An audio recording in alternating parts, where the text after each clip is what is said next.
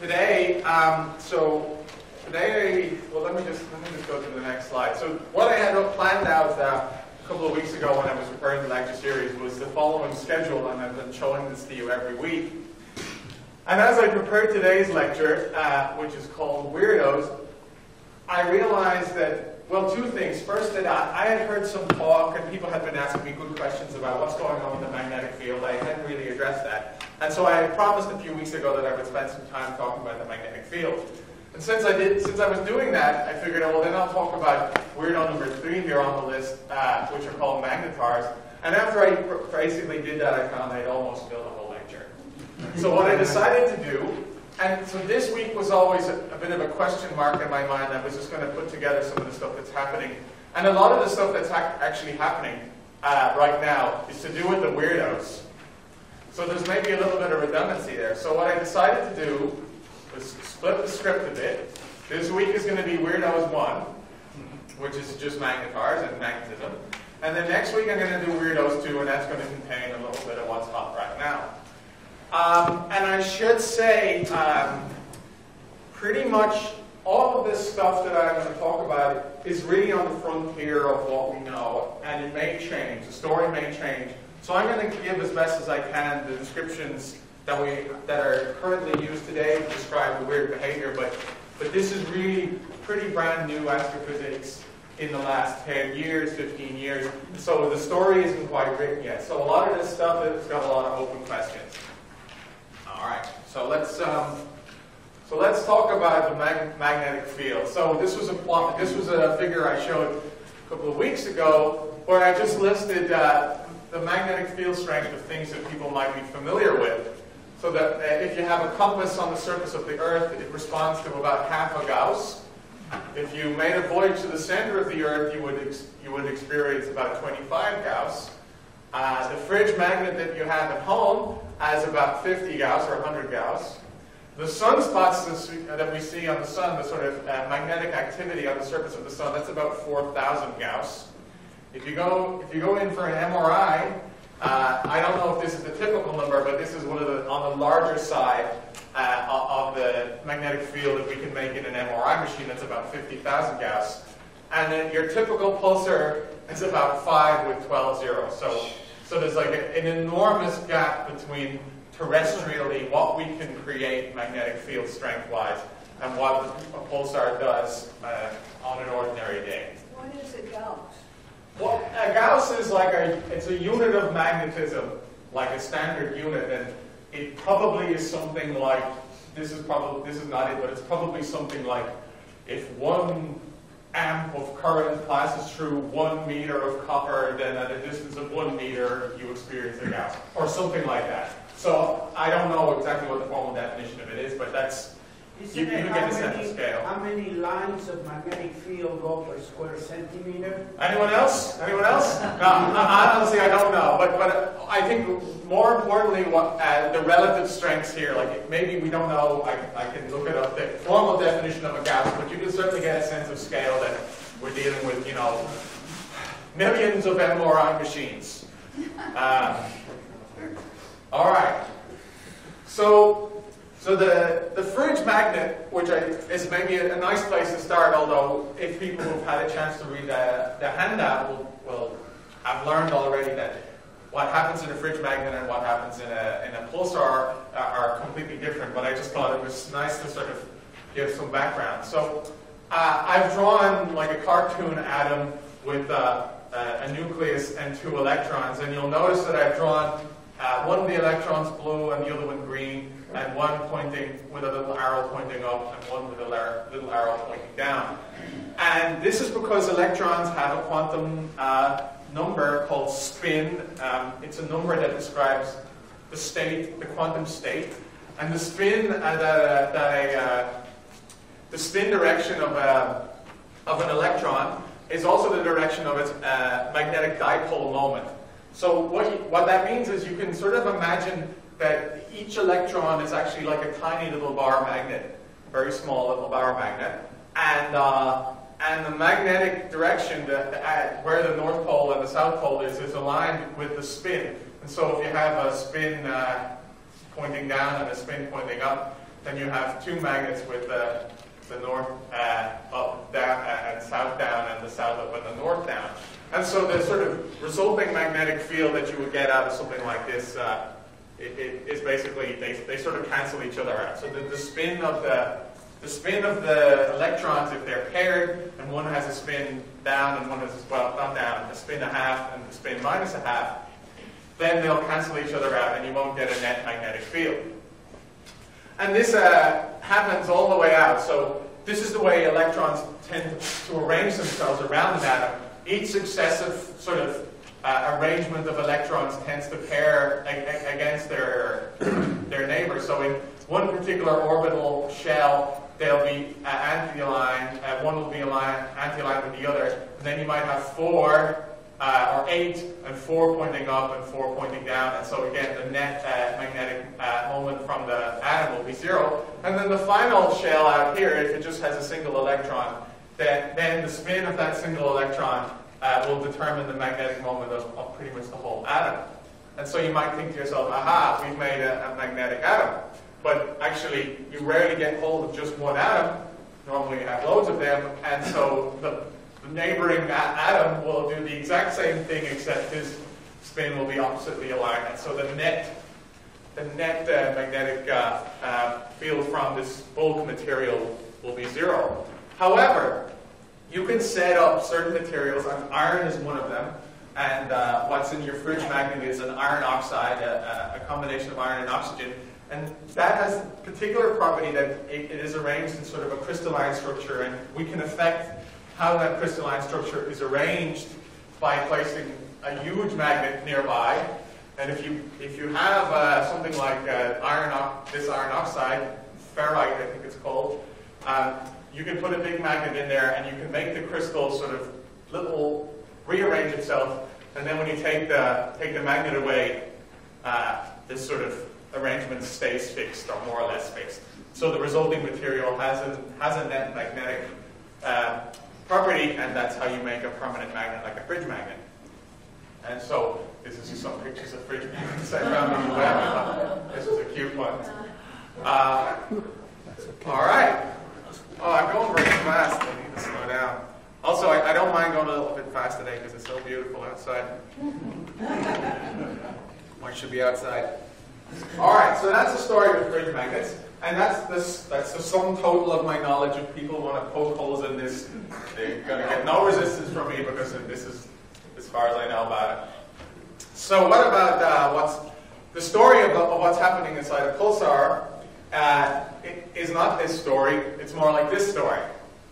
And so this is like, I want you to think of like a coil of wire with some source of current, driving current around the coil, and that makes a magnetic field. And someone in the audience told me a funny story about a job they had, and the production line, or the sort of setup that they had like a strong current like feed line that was servicing a lot of machines, and she would put her wallet down beside it, and every now and again it would just demagnetize her credit cards because it was beside like a strong power line. So current in a wire creates a magnetic field, and this is called an electromagnet. And this idea that you can sort of control it, you can switch it on and off by turning on and off the current. You can just pick up a lot of metallic stuff in the junkyard. So this is a sort of not a frozen-in system like your fridge magnet, which doesn't really change or can't really be affected easily. This can be dynamic. It has to be created in a dynamic sense. There has to be current flowing. There has to be something pushing the current around for it to be there. And the strength that it is there depends on how regular and how stable the current is. And so this is how the magnetic field of the Earth is created in a situation kind of like this. So this is a cartoon of what's happening in the Earth's center, and so you will have sort of a magma and a hot molten rock and so on swirling around in here due to this sort of convective heat, and there's also a rotation around the rotation of the Earth's causes a rotation of this magma as well. And so what's inside the hot magma is some charges. There are some charged material that's moving around in here, and so you can basically think of that as a current going around. And it's more or less disordered, and the only, like, the convective stuff is pretty disordered, and the only thing that sort of imparts large-scale order to the system is the rotation. And so that helps to kind of keep a certain order to the directions of the charges, and so you end up with the large-scale magnetic field that we see in the Earth, which is kind of cool. These are pictures I showed a couple of weeks ago when I was talking about the sun and stellar evolution and all of that good stuff. And I told you that there was a convective zone in the sun where, you know, the hydrogen gas that's in the sun is like swirling around, being heated by the hot fusion action that's happening in the core. And this swirling around, coupled with the rotation of the sun, which rotates about the outer equator orbits about 26 days, once every 26 days. And there is differential rotation. There is, like, inner layers don't necessarily orbit at the same speed as the outer layers. And so all of that has an effect of pushing the charges around, and you end up with twisted magnetic field lines, which produce sunspots and prominences and all that magnetic activity you see on the Earth. Sorry, on the sun. So, what about pulsars? So, what's going on with pulsars? Now, you'll remember, I hope you remember that a neutron star has no fusion going on. I told you it was a big ball of neutrons, and it's sort of locked in by gravity, pushing it in, and this neutron degeneracy pressure sort of holding gravity at bay. And so, this arrangement of neutrons sort of locked in, that doesn't lend itself to the idea of convective hot stuff swirling around. So what's causing the magnetic field in a pulsar, in a neutron star? So the story I told you is a little bit of I omitted. It's not a big ball of neutrons, it's a big ball of mostly neutrons. And what we have, did I skip a slide there? Go back. Big ball of neutrons, yeah. And I told you, yeah, exactly that. The neutrons are resisting collapse because of the Pauli exclusion principle. And this I call degeneracy pressure, and I hope everybody knows what that is now after I talked about it. But the story is that it's not entirely neutrons. It's, why is there, come on. We didn't sacrifice the chicken last night.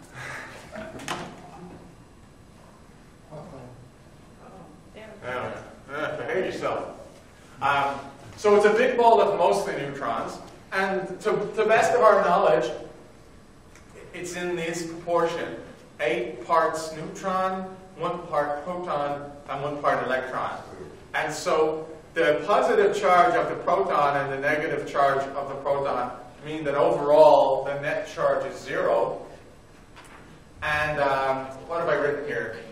Like the neutrons, the protons and electrons are fully degenerate. So this idea that they're degenerate means that all the quantum states are filled. There's no ability to excite or move into any unfilled states. All the states are filled by both the protons and the electrons.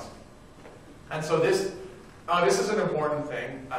That the degeneracy of the protons protects against neutron decay. So neutrons, if you just have an isolated neutron in the lab somewhere, after about 15 minutes it decides, I want to be a proton. And it converts to a proton by spitting out a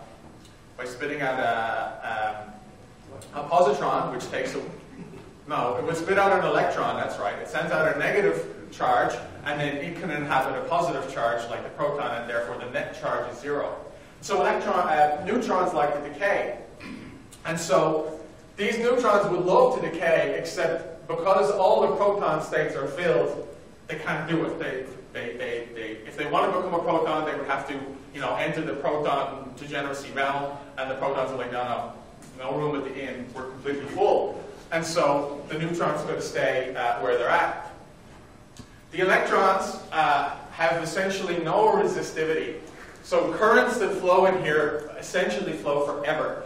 And that's because, again, there's no kind of way to sort of excite them or to make them bump into stuff or bump into themselves or encounter any sort of resistance, because all their buddies are going, if there is a current flowing, they're all flowing together, and there's essentially no way to sort of disrupt that. It's perfectly resistance-free, and that's because, again, they're all occupying all the possible levels that they can be in, and all the possible states they could be in are all filled up. And so, there we go. So, electrical currents that are set up in the neutron star almost never decay, and they support the magnetic field. Now, for people who maybe are familiar with electrical circuits and whatnot, the idea that we have, I mean, this is enough for anybody if they should be satisfied with this, but for people who are maybe a bit unsatisfied, you can think about the neutron star as being an LR circuit. So that's a circuit with a resistor and an inductor with a current flowing through it. And people who solve systems of circuits like this will tell you that the current over time exponentially decays. So this is the exponential decay. And the rate of exponential decay is the resistance over the inductance. And because the resistance is essentially zero, the time for the current to decay is like the age of the universe, or almost the age of the universe. And so if you manage to get currents flowing in this system, they decay incredibly slowly, and essentially they don't decay. So that's the story.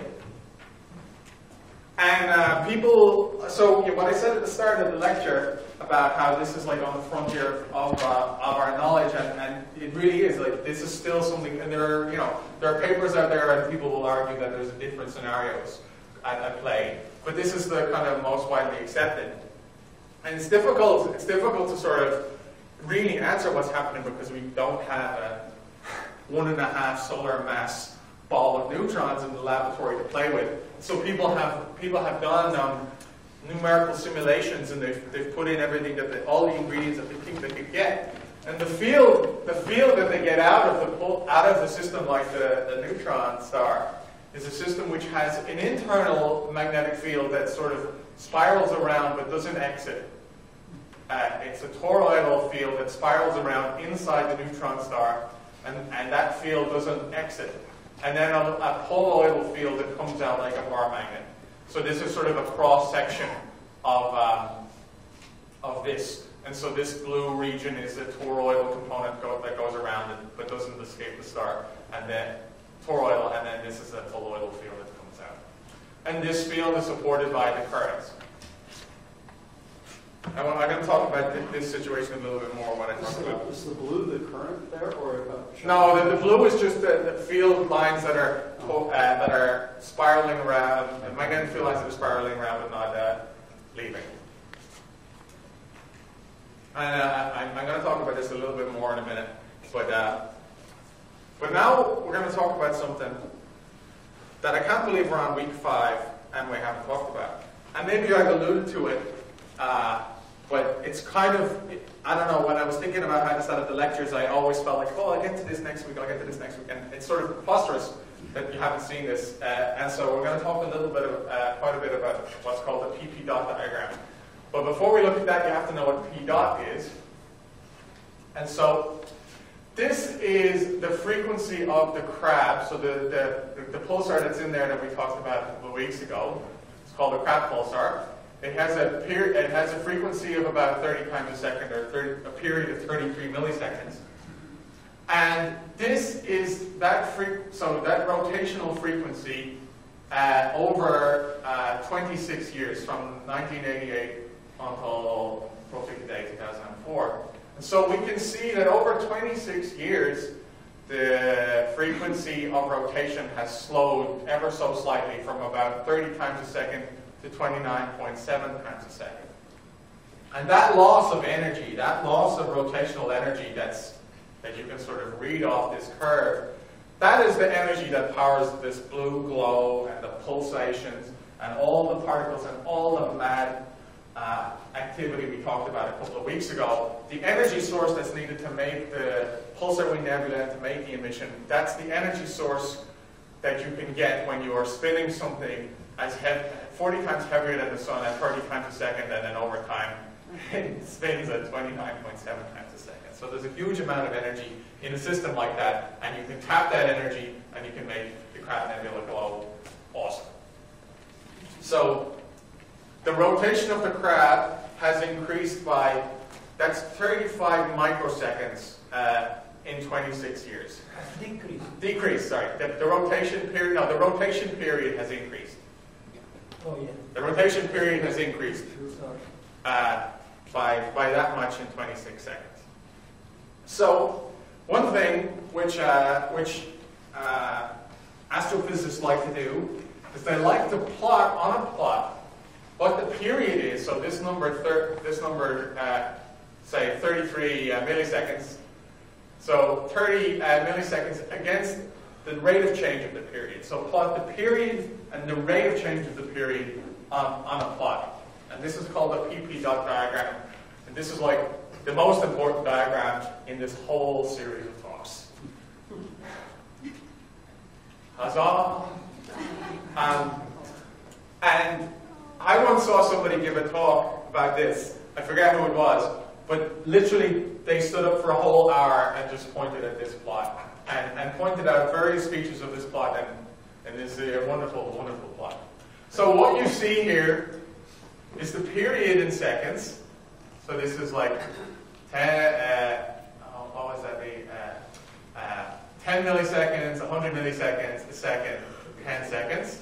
So this is the period, and this is the period slowdown. So how many seconds does your period change per second? So it actually has no units because it's second over second, but we leave it as seconds over seconds. So by how many seconds does your period change per second? And so they're very small numbers, 10 to the minus 10 down to 10 to the minus 20. But these guys up here, the guys that are up here, are spinning down the fastest, and the guys down here are spinning down the slowest. All right? Now, there are some curves, lines that are drawn on here, and these tell you, I don't want to go into this, but you can basically infer the age of the pulsar by asking which line are you closest to. I don't want to go into it, but it's not too difficult. So the younger guys, the newest born pulsars, live higher up the plot, and as they get older, they move down. And the magnetic field strength goes in the other direction. Come on now. There we go. So the weakest magnetic field pulsars are down here, and as you move up this direction, you get stronger and stronger magnetic fields. And the two guys that we talked about a couple of days ago that are young and have nebulas and are really bright, the Crab and Vela, that's those two dudes over there. So they have periods of 30 milliseconds or 80 milliseconds. They have ages of about 1,000 years, well, it's not the true age, it's what's called the characteristic age, but we know from actually when this thing exploded in 1054, so that's about 1,000 years old. So the true age that we can measure when we actually have like historical record of when the supernova remnant happened, and the age that we infer from how it spins down coincide relatively well. Yes, sir? How do you rationalize a regression line from that scatter diagram? A regression diagram. Regression line. A regression line. You're showing lines. How do you get it from that? I'm not going to answer that question. We can come back to it later, maybe, when I have, That's a random walk. Well, what I'm looking at right there. Well, so basically depends where you're born. Like if you're born over here, and then as you get older you go over this way, And if you're born over here, then as you go older, you go this way. And so where the bulk of the pulsar population is now, okay, so you're rushing me. I'm not ready to talk. So I want to point out a few things. This is your bulk pulsar population, your average typical radio pulsar, of which there are about 2,000, 2,500. Now that's those guys in there. They're typically, tens of thousands or hundreds of thousands of years old. They have a magnetic field strength of about 10 to the 12 Gauss, and their periods are somewhere between a second and a few seconds either way. So that's average pulsar, and the spectacular guys that are very new and very bright sort of live up here. Now you're going to see there's another, what am I talking about? What's next? So the young guys, the newly born guys, live over here, more or less, and you'll see that some of these have little diamonds, and that's to symbolize that they are gamma ray pulsars. And you might remember I showed the gamma ray emission scenario some 2 weeks ago. And so if you're very, very energetic, you have enough energy to pop out like gamma rays. And so the gamma ray pulsars are up here, and as they age, the gamma ray power goes, the ability to fire off gamma rays is lost, and you end up as a regular radio pulsar. This is the bulk radio pulsar population here. These guys, what are they doing? So this rogue group over here are spinning incredibly fast. So these are spinning with a few millisecond periods, and their spin down, so how fast they slow down, is tiny. So they're spinning very fast and not slowing down at all. And they are old. They're millions and hundreds of millions of years old. And their magnetic fields are weak. They're 10,000. Of course, they're mega strong by fringe magnet standards, but compared to their buddies up here, they're 1,000 times weaker. So that's one population, and that's a population that we're going to talk a little bit more about in Weirdos 2. And then there's these guys up here. What are they doing? This is what we're talking about today. They have long periods, 10 seconds almost, and their magnetic fields are 10 to the 14 and 10 to the 15 Gauss. So this is the big picture of pulsars, and maybe one day I'll satisfy you about how you can go from one to the other. Now, one thing you can already sort of understand, if you think about these guys that are, we won't talk about that yet.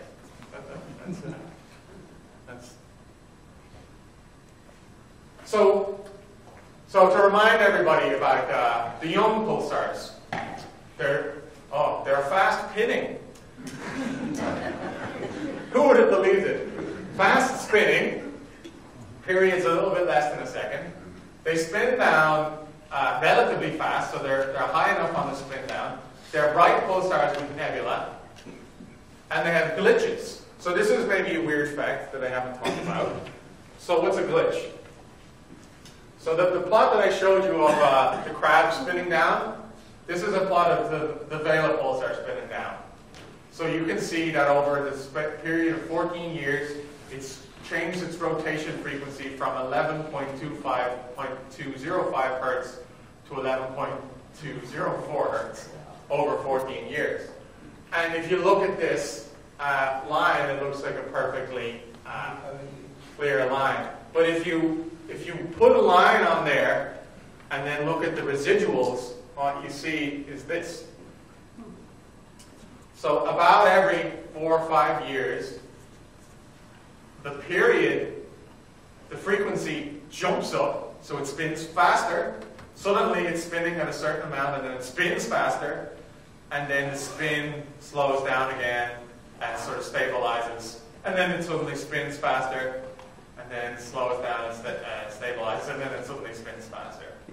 So a sudden increase no, that should say a sudden increase in the rotation frequency, not the rotation period, followed by a gradual return. And there are many open questions. So what causes them to glitch? This is a big question. We don't know the answer to this question. This is the frontier of our knowledge. Then we have ideas, but it's very hard to nail this down. So Some idea. the best idea is on the next slide. All right, so our cartoon of our big ball of neutrons. So it doesn't quite look like that. It looks more like this.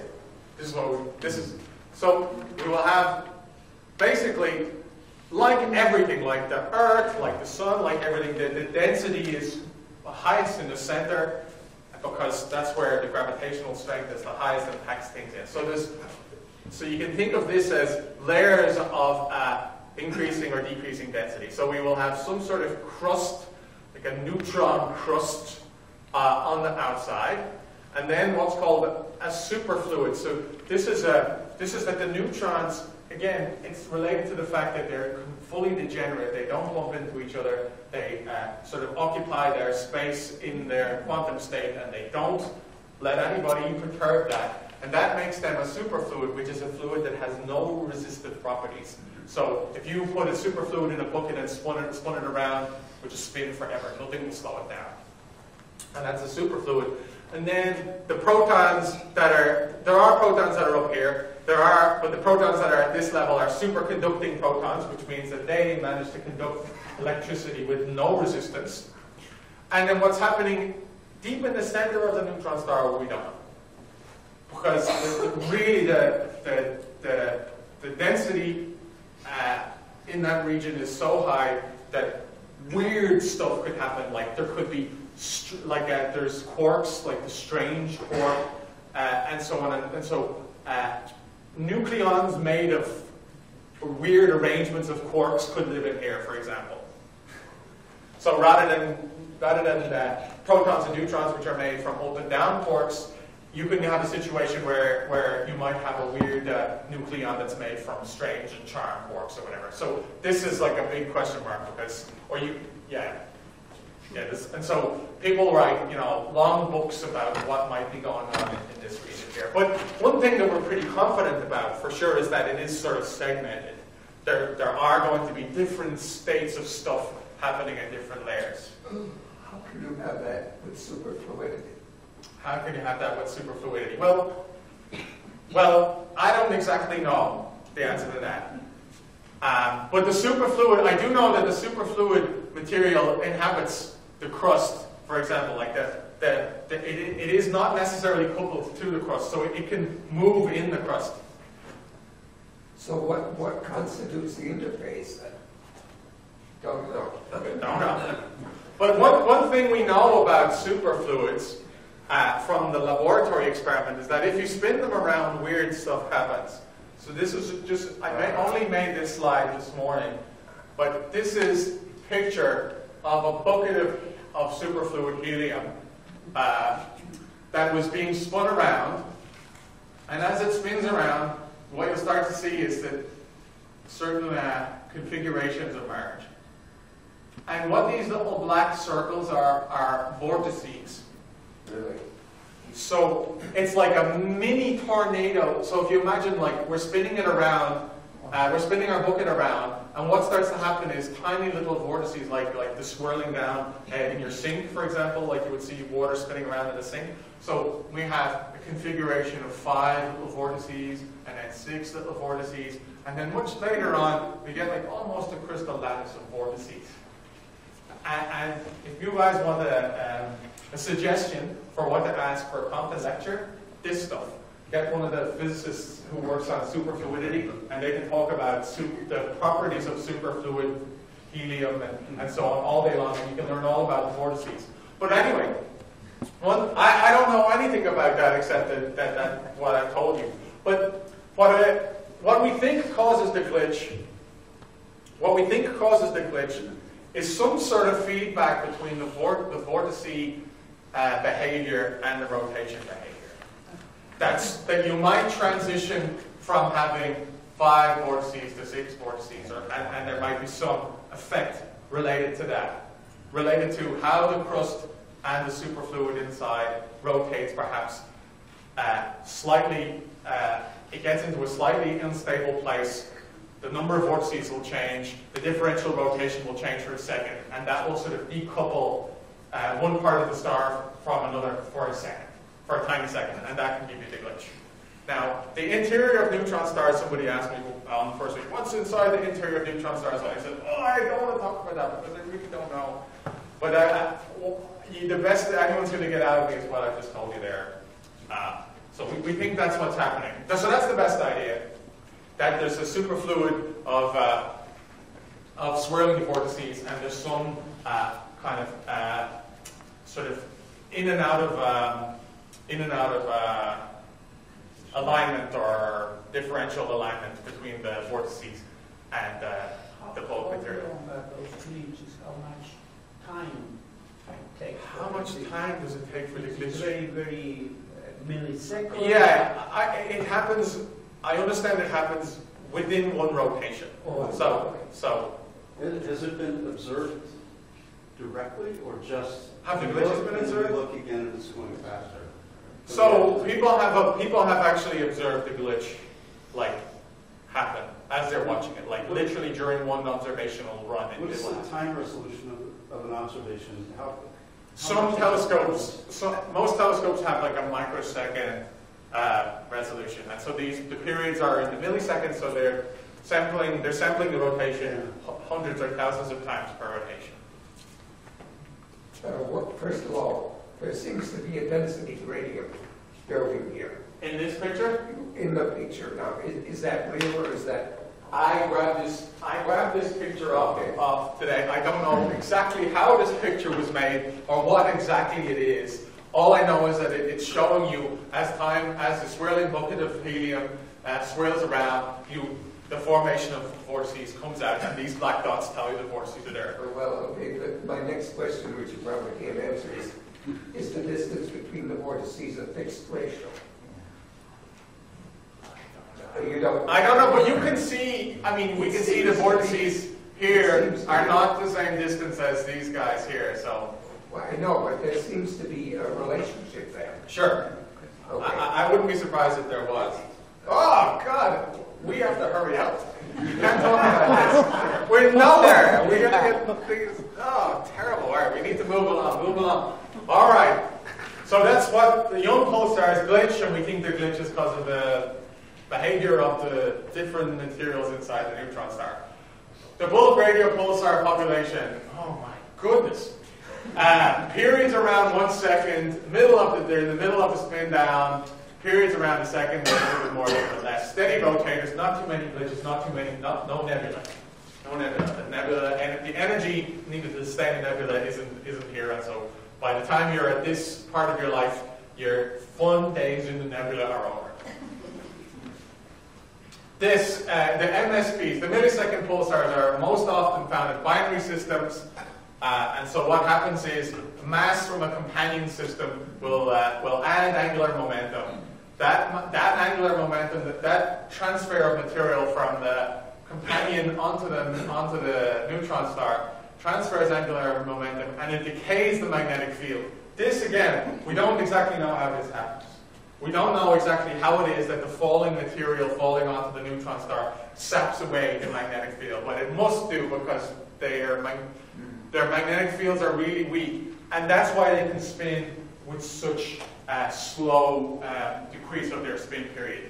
They're incredibly steady. Somebody asked me a week ago or 2 weeks ago, how long does a millisecond pulsar live for? They're going to live for the age of the universe because the magnetic field is so weak. Of course, it's still incredibly strong, but it's so weak compared to the rotational speed, the rotational energy, that it isn't enough to slow it down until, the universe, lives a whole lifetime again. But yeah, many open questions. And we're going to talk about this maybe next week a bit more in detail in Weirdos 2. All right, the Magnetars. Slowly spinning, strongly magnetic.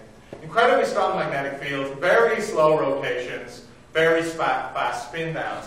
That shouldn't be a surprise. If you have such a huge magnetic brake, you shouldn't be spinning too fast because your magnetic brake is big. What's going on next? All right. Everybody remembers this. I've shown it a few times. Typical emission from a standard radio pulsar. This is how a pulsar is supposed to look. Told you all last few weeks about why this happens. And when you have got yourself a magnetar, this is not the situation. This is the situation. So you got nothing. For 20 years, 30 years of, this is X-rays, X-ray emission, by the way. So you'll point your telescope at something that's making X-rays and soft gamma rays. This is gamma rays that are not very, this thing is called SGR, soft gamma ray repeater. And so for 20 years of observations, you'll see like a small little bubbling of low energy gamma rays and high energy X-rays. And it'll be a steady mystery source of X-rays. And then one day, for no reason, boom, that's on a log scale. So it's gone from 1,000 to 10,000 to 100,000 counts per half second. Now this is on a log scale as well. So this is a 50 to 100, 120. So the fact that these things seem to be getting crunched together, they're not getting crunched together. They're evenly spaced. It's just the scale is crunching them together. So what you see with a magnetar is a huge flare, and you're going to get a sense of how huge they are later on in the end, which is something that's totally awesome. This is such a huge flare. And then you see what seems like sort of a pulsar, evenly spaced. 5.6 seconds is this fella here from. This is a burst. So it lasted, 5 minutes. One day for 5 minutes, mega burst with sort of an oscillation on top. This counts as photons? Yeah, exactly. This is another guy. When it is 2004, December 27th. Again, nothing was happening for 30 years. This thing last went off in 78. And so nothing, and then boom, huge flare, and again, this time they put the time on a linear scale so you can see that the distance is really the same. And this is 7.5 seconds. And I don't know why they put the count per half second. That's not counts per second, I don't know, some in-joke in the magnetar community maybe.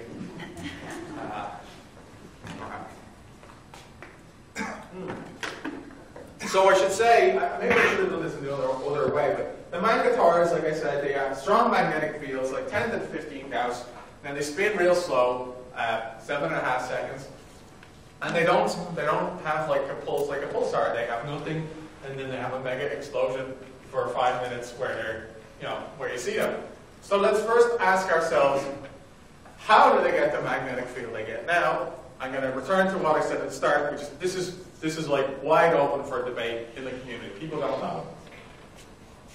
Does this happen once and then you don't see it again? Yeah. These guys have the handful that we know of do their thing every 20 years, 30 years. Well, but it does happen. The few that the handful that we have good observations of have been seen once or twice to happen in the 50 years. The first guy, that guy 18, whatever he was, the one that happened, when that first went off in the 70s, we didn't have an X-ray telescope in the sky to observe it. But NASA and the Soviets had various other telescopes doing various other things, and they basically all got switched off. Basically, they're not necessarily X-ray telescopes or gamma ray telescopes, but like a mega beam of X-rays just whacked them all. And some of them had to reboot. And what they were able to do, which is the legend, is rather than they were able to say, okay, well, we had our satellite over, playing around in Venus or Mars or whatever. And you had one that was, orbiting the moon, and maybe there was one orbiting the Earth. And they were able to time when the wave came at the different instruments. And then sort of, the wave must have come from that direction. And so they were able to point back to the source, even though they didn't have a telescope. And that's a fun. That diagram that's on the back of the handout is from a Scientific American article from whatever it is. And that that nicely, the text at the bottom of the other page tells you what the article is and if you want to read up on it. All right. Whoa, 15 minutes to go, and still the most shocking fact has yet to be revealed.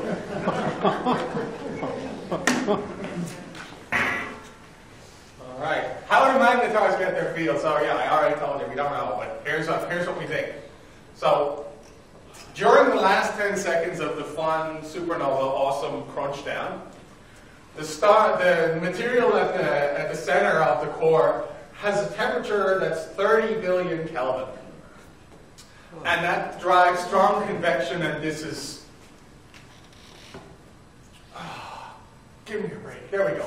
This is the strong convection. Now, there's a sort of a time scale that this convection can happen at. So how long will it take like a hot plume to be made hot, go to the surface, cool down a little bit, and come back in? How long does that take? That takes about 10 milliseconds. Around the last 10 seconds before like the big final explosion, these convective waves of hot atoms are whizzing around with about 10 milliseconds. And the currents that are driven, like the same story in the Earth, same story that happens in the magma, the currents that are driven during this period determine the magnetic field of the neutron star. But as with the Earth, there's also slow, come on, there we go. There's also the rotation. And so if the rotation time scale is less than the convection time scale, then the rotation highly regularizes the current. It highly regularizes the motion. And so if you are born very fast, so if the birth period of a neutron star is less than about 10 milliseconds, you end up with an amplified magnetic field, because the rotation puts the current moving in a particular direction. And then once you make the neutron star, and all the degeneracy happens and all the quantum mechanics happens, and suddenly the current that was flowing, now that current has no power source. The convective stuff is over. There's nothing pushing it, but because we said that the current has no resistance, it just flows forever. So the thing that got the current going was the convection and the rotation, but then once you actually collapse everything into your degeneracy states, the current just flows forever and supports the magnetic field. And so the magnetic field that you get, basically how ordered and how strong the magnetic field is, depends on how ordered you are at this stage, whether you're ordered by rotation or whether you're ordered by convection. And so your typical pulsar isn't born spinning that fast, and so its magnetic field is still mega strong, but it isn't as strong as the fast guys because they have the extra well-behaved current. That's one of today's big take-home messages. Do I have a red box? Yes, I do. If the neutron star is born spinning with periods less than 10 milliseconds, we believe a magnetar is formed, and people are still arguing about this, but this is the best idea. Now, God, how am I going to get to the awesome conclusion? So, this is where they are. This is where we think they're born. They're born. And over about 5,000 years, they slow down to 10 seconds. And that's just because their magnetic brake is so big. Their big, strong magnetic field just drags them over here. And so, by the time we get to know about them, they're 5,000 years. Now, there's a problem. I'm sorry to be hurrying up, because this is pretty good stuff. There's a problem. I wonder about this problem, and again, is people don't know exactly the answer to this, and we have theories. So remember what I said about on slide 23, that the period has changed by 350 microseconds in 26 years. So one of the most luminous objects in the sky, I should have said that, the Crab Pulsar and the associated nebula is one of the brightest things we have in the sky. And all the energy that comes out all came from slowing something down by this much in 26 years. So in 5,000 years, the time I said it takes for the magnetar, which was born with 10 milliseconds, to get to 10 seconds, the time it took for a magnetar to do that, I said was about 5,000 years. If you took this from the crab would spin down only, what was that, 0.67 seconds. Okay, so I'm moving fast and I may be getting incoherent, but the take-home message is that something which dumps a huge amount of rotational energy in 5,000 years should be very bright. The theorists don't get away with this, if you ask me. The theory guys who say, oh yeah, they're born up here and then in 5,000 years they go over here. But the kinetic energy, the rotational energy you have spinning that fast, and in such a short space of time you dump it. You dump your kinetic energy, you spend it. You've got to spend it if you want to get over here. Where is that? There should be evidence of that. There should be evidence of I'm super fast spinning and I'm spending my energy like crazy because in 5,000 years I have to be really slow. So what are our examples? So people believe that magnetars power something called superluminous supernova, which is what it says it is, very bright supernova. So this is, you can't see, there's a line here. So this is the before picture. This is the after picture. It's very underwhelming, I know. But there's a white spot there called supernova 2005 AP, and there's no white spot here. So this is a core collapse supernova, the same type of supernova we talked about a couple of weeks ago. But it was detected 5 billion light years away. This shouldn't happen. Okay? People don't know why this happens. How can a core collapse supernova be that far away, be that bright? Answer is, the extra power source needed by this rare class of supernova is believed to come from the magnetar creating. So maybe this guy, when he collapsed, created a magnetar, and this magnetar has all this energy that it has to dump, and it dumps it into the material in the supernova. And so what you're seeing here, what we're seeing here is not only the supernova, but a very bright, short-lived pulsar wing nebula on top. And remember, the pulsar wing nebula was in pulse, so you can't test whether it's a pulsar wing nebula. So this is an explanation, but I get the feeling that people don't know the answer and they're trying to hide the energy. Oh, well, there's these other weirdos that we don't know about. Maybe if we say this weird thing that happens and we connect it to that weird thing, then we can make both of them seem like they explain each other. But it's really still in the detective work stage. But this is the best guess. Now, another important thing. Why does it look like this?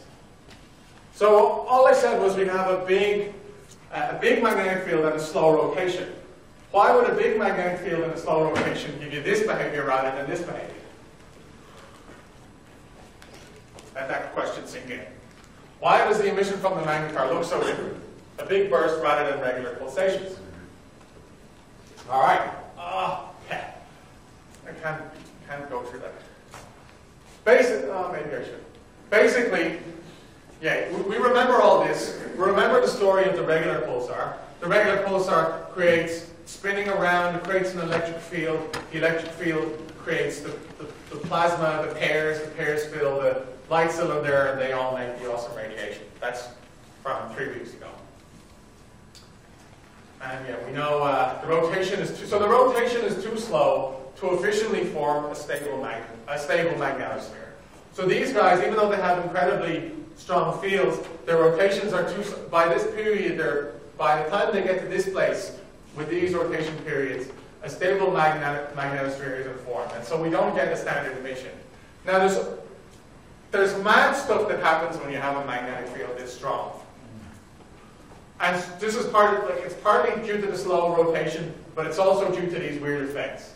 So one effect which typically isn't allowed to happen, which is photon splitting. This happens. A photon will just turn into 2 photons in the presence of a field that's this strong. Another thing is scattering suppression. So you can imagine that you're a photon and you're going along and you see an electron and you think to yourself, I'm going to bump off this electron, knock him, and then I'm going to go off here with a small amount of energy. Now, this electron, he's sitting in a magnetic field, a really strong magnetic field that dictates how he behaves. And so, if you want to knock him over that way, but the magnetic field says, you ain't allowed to move this way. If you're going to move along me. It means I can't knock into him. So the scattering suppression, depending on the direction of the photon, sometimes the photon will be allowed to scatter, but sometimes it won't be allowed to scatter because the magnetic field is sort of locking its behavior, locking its position. Another thing that happens is the distortion of atoms. Fields above 10 to the 9 Gauss squeeze electron orbitals into cigar shapes. And at 10 to the 14 Gauss, the field of the hydrogen atom becomes 2,000 times narrower. And I have a startling fact.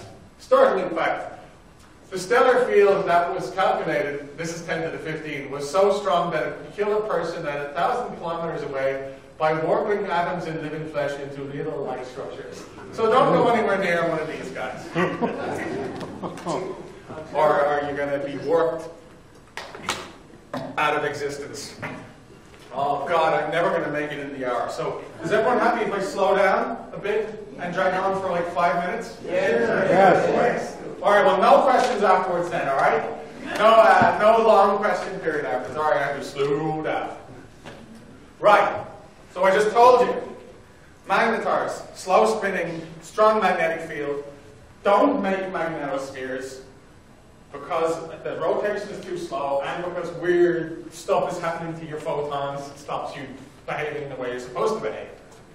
So, and also we saw that the behavior is different. They don't make nice pulses, every rotation. They do nothing, maybe they dribble away a little bit of X-rays, and then one day, kaboom. So, what is it? So the magnetic fields are so strong that they create stresses on the surface of the neutron star.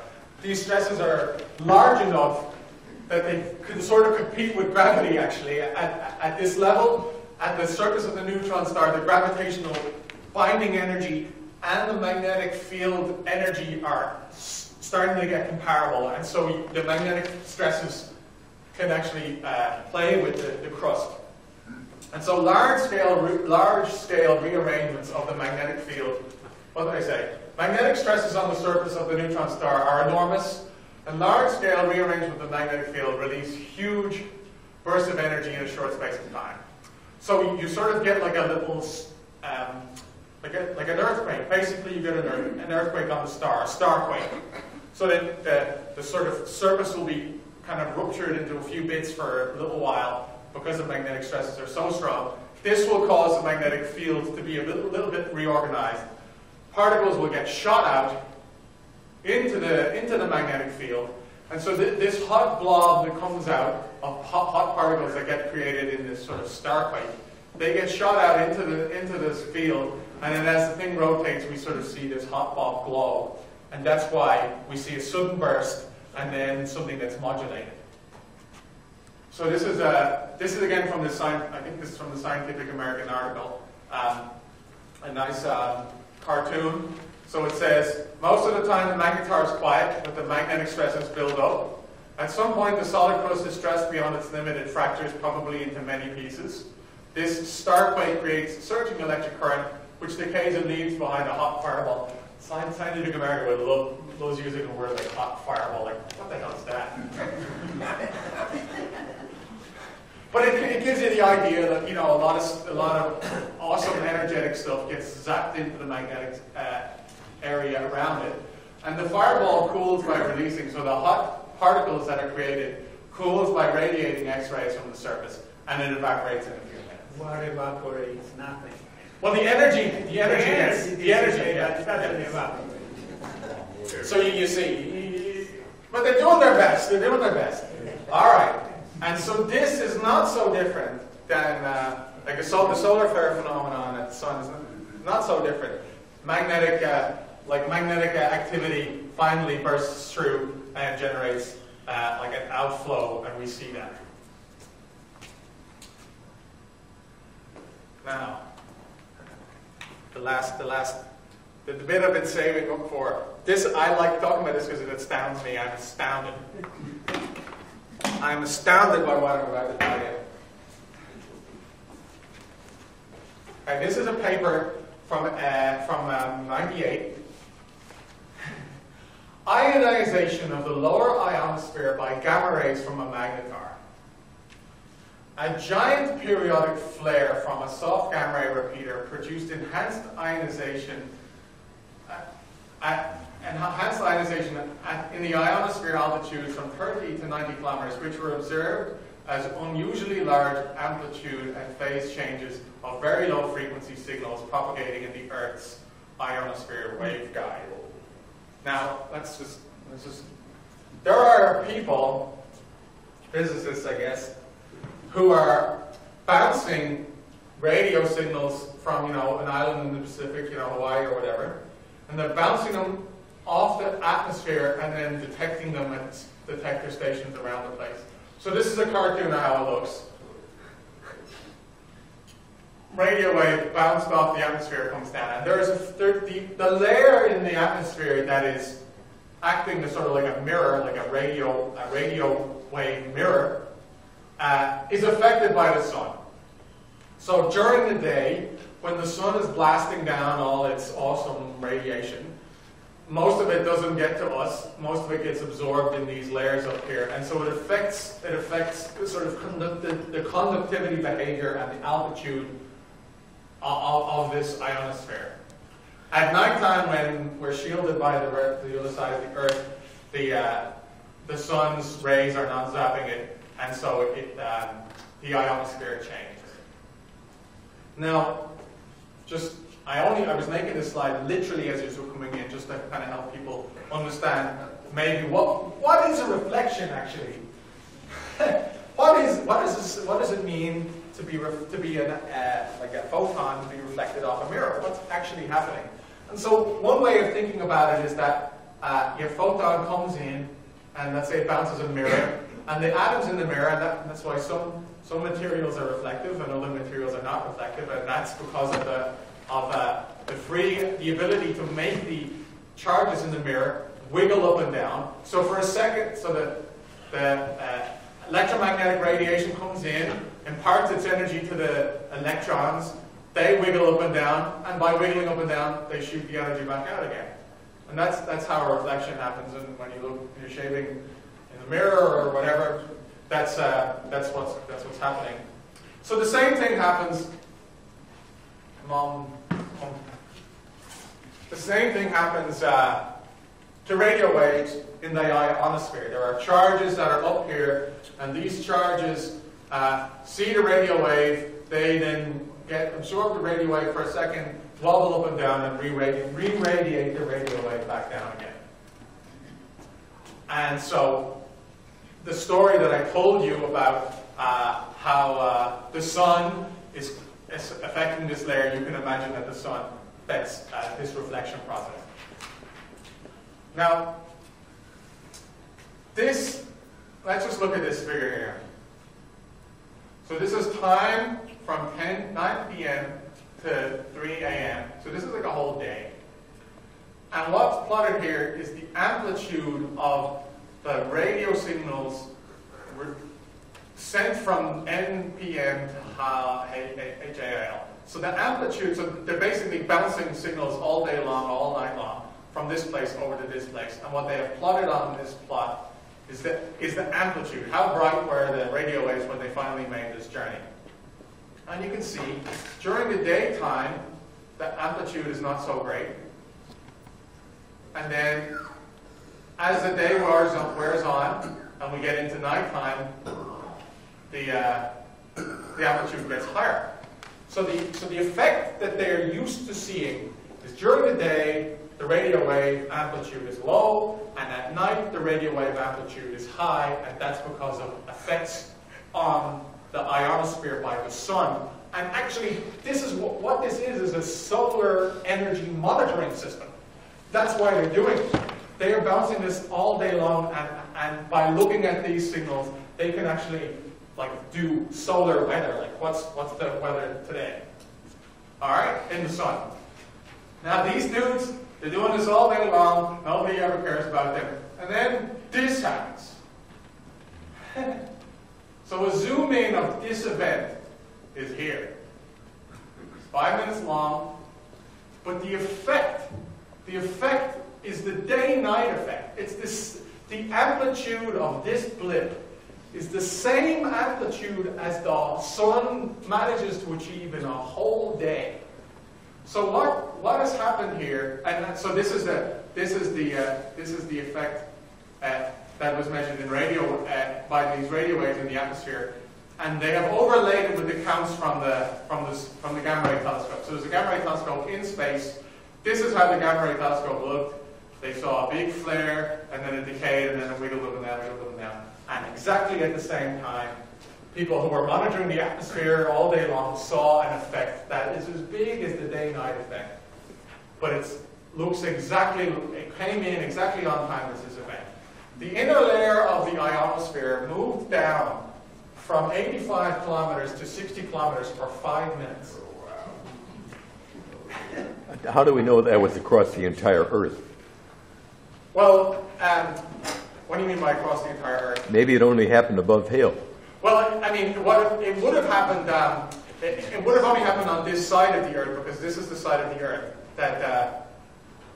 Oh no! I think this is the side of the Earth that's not in the sun. The sun is over here. Yeah. Okay. What was your question? Well, they know it was in this signal. They saw it in this signal. Okay.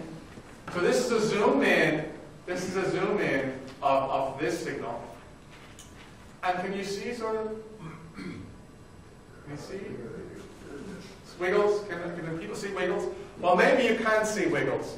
But we have algorithms that find wiggles, like a Fourier transform. People who know what a Fourier transform is a thing that helps you find wiggles. And so this is the outcome of the Fourier transform. And we see a peak here in this Fourier transform at exactly 5.16 seconds, which is the period of the other thing.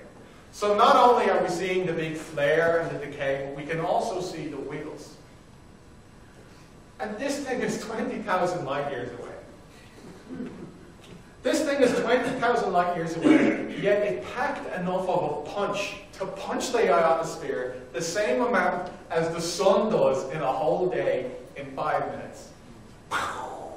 My mind is just blown about this fact. It's just absolutely unbelievable. And this is not like, I mean, this is now normal. People are now using the ionosphere as a magnetar burst detector. And the other magnetars that have gone off in the last couple of decades or so, there are papers reporting the same stuff. And the gamma ray telescope, or the X-ray telescope that you have in space, that's monitoring these things, they have a certain energy range that, maybe 10 kiloelectron volts, 100 kiloelectron volts, and that's all they're good for. But the ionosphere has a larger range. And so you can actually fill in the story, the astrophysics story, using the ionosphere as a detector, better than, or in some cases better than you can with a satellite dedicated to that. So this is pretty shocking stuff. All right, so magnetar emission. So we said in pulsars, the power source is the rotational energy. Rotational energy is turned into the photons we see. In magnetars, the power source is a magnetic field itself, which causes the deformation of the star and releases a burst of energy. So we're almost at the end now, but I have gone way over. So one final thing, maybe it's a bit anticlimactic. I should have left it at the ionosphere getting punched in the face, but let's just fill in a little more of the story. This is pretty new. This magnetar business is still new enough, and people don't know. But there is an object, PSR 1846 minus 0258. It's got a period of 0.3 seconds, so it's not the fastest sky. And it has a B field of 5 times 10 to the 13 Gauss. So it's on the high side for a normal pulsar. And this is how it looks. So you look up at this thing, and you see X-rays, a big fat X-ray pulse, and then another big fat X-ray pulse. And that's how it looks all day long. So it looks like a normal X-ray pulsar. And then, one day, it freaks out, basically. So this is the nebula around the pulsar. So think of the same story as the crab, but this is a less awesome one, so the smoke is awesome, but it's the same story. You got the hot stuff in the middle, and the nebula around, and then one day they look at it and think, oh, the thing in the middle, the pulsar that's supposed to be a normal rotating thing that doesn't have any transitory behavior, suddenly freaks out. So this is a measure of the freak out, so you can, it's going along and then suddenly it goes up, and this is over like a month. But if you look at this data in shorter spaces of time, you see these burst behaviors. So it's like it freaks out like a little mini starquake, and then it comes down, and it freaks out another little mini starquake. And so this is this is a high energy characteristics of the schizophrenic pulsar. So this guy, Vin Harmson, wrote this paper. I know him. He's a very eminent guy. And NASA had a feature story about it. One weird star starts acting like another. And I thought that was cool because I titled my thing Weirdos before I even saw that. So the NASA guys went for Weirdos as well. And so this is what we believe is a transition object. An object that is sort of somewhere in between. Somewhere in between behaving like a magnetar and somewhere in between behaving like a pulsar. And these transition objects are incredibly important because it's the only way we kind of get to join the dots between what seems to be different realms. So next week we're going to talk about some other weirdos, and some of those weirdos are also transition objects. And so that's where we're going next week. Weirdos 2, and yeah, that's the end. Thank you very much.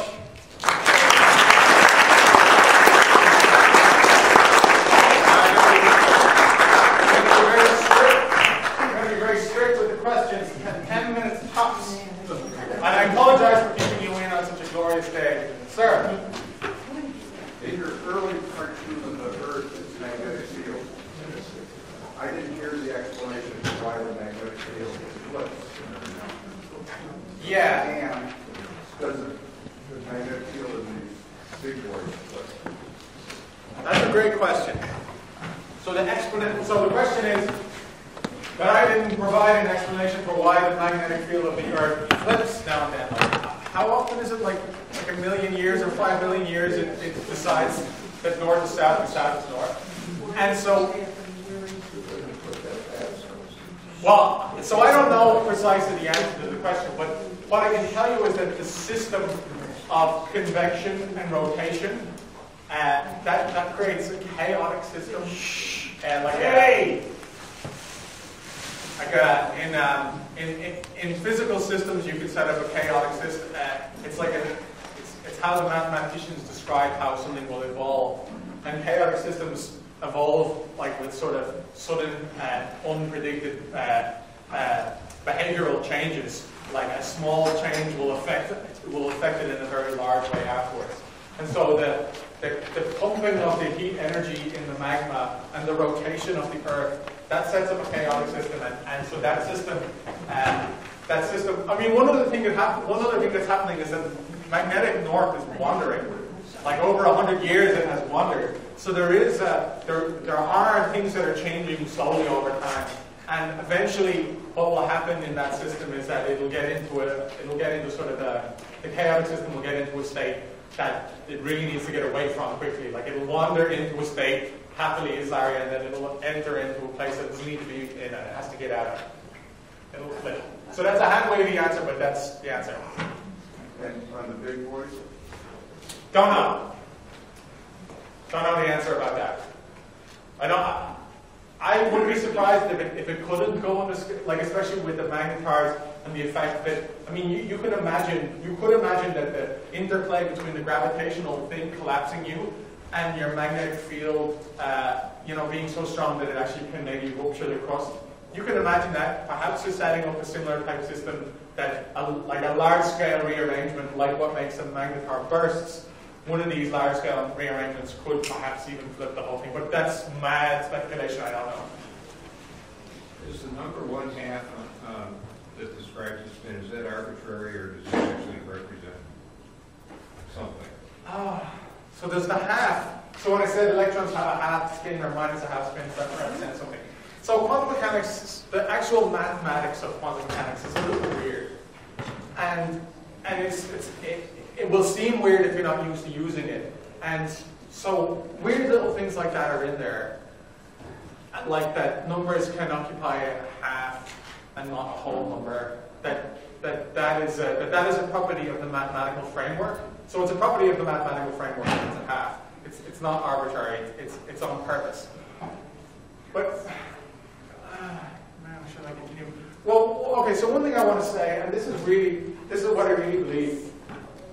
I really believe like, people get like like locked onto the quantum mechanics stuff, and they kind of want more out of it than I'm willing to give them. And I think quantum mechanics really is like long division. If you weren't never told long division, if you weren't taught long division as a kid, and I said, I'm going to take two numbers, and I'm going to carry the one, and do these seemingly weird steps, like what does carrying the one mean? And you guys are totally familiar with it, so it seems grand. But if you had no teaching in mathematics, and I said you carry the one, you would say, why is it carrying the one and not 10 or whatever?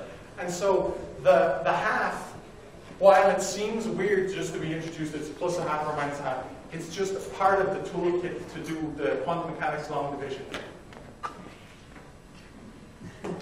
We got 4 minutes. A couple of weeks ago, you showed a slide in which there was a magnetic field line that went out, and it couldn't connect to the south pole because of the precession.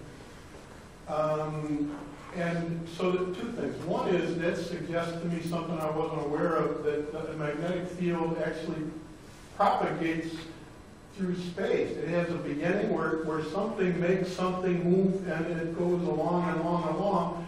And in that case, it went looking for what it thought was there, but it was already gone. But there's a propagation.